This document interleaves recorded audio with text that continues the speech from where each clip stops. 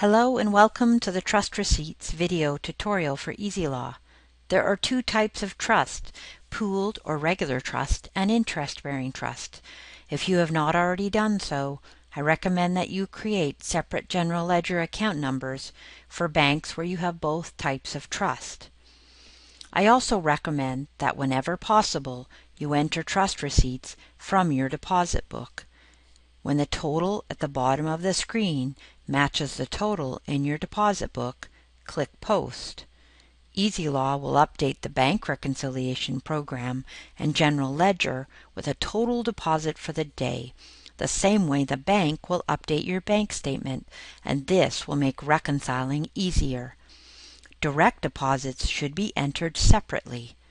Make sure that you are entering trust receipts in compliance with the rules set out by the Bar Association or Law Society in your area.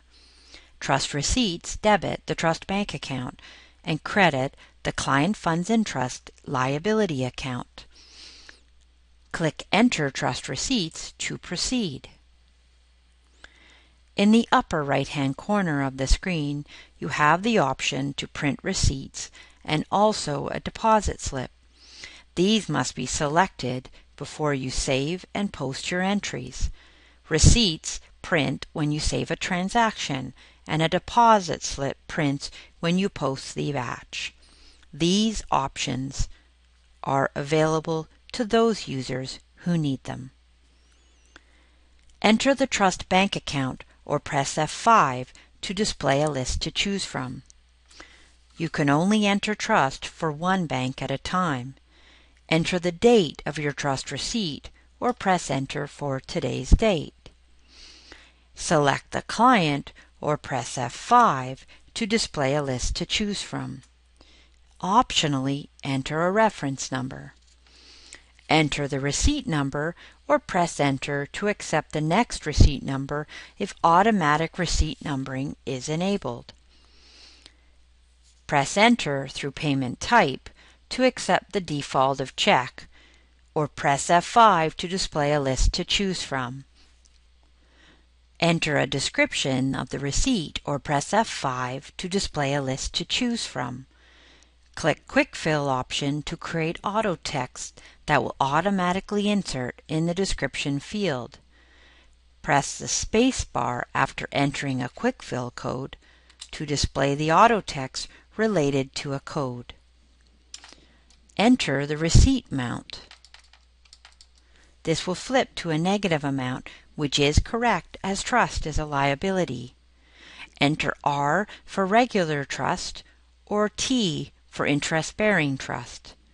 For interest-bearing trust, you can optionally enter the term deposit expiration date.